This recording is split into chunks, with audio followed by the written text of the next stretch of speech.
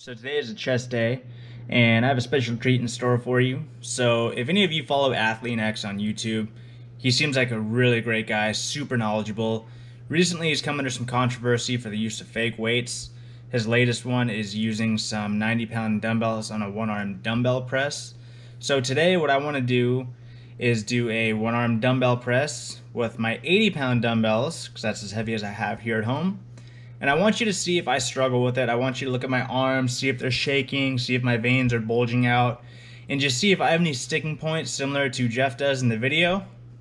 I think that'll help people draw a comparison to really form their own opinion on if he's using fake weights or not.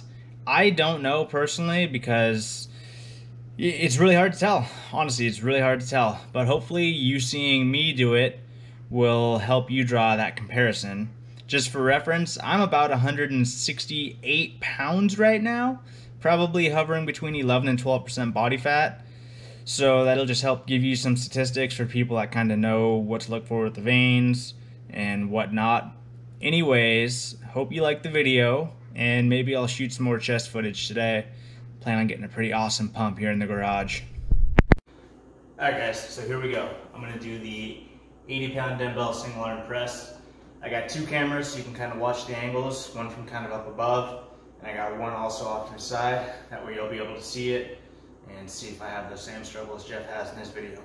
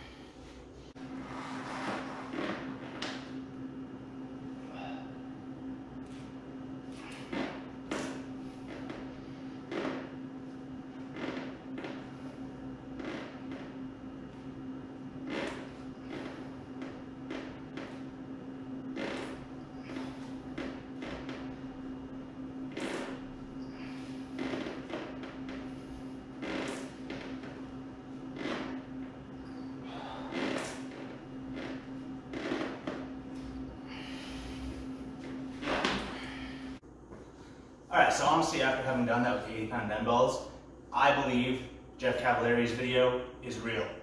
I really don't feel like I struggled too much with that. Felt like I had some of the same sticking points as him, but it just felt good. And looking at his video, I feel like what I just did is how his video looked. So let me know your thoughts. Drop a comment, like, and subscribe. Thank you.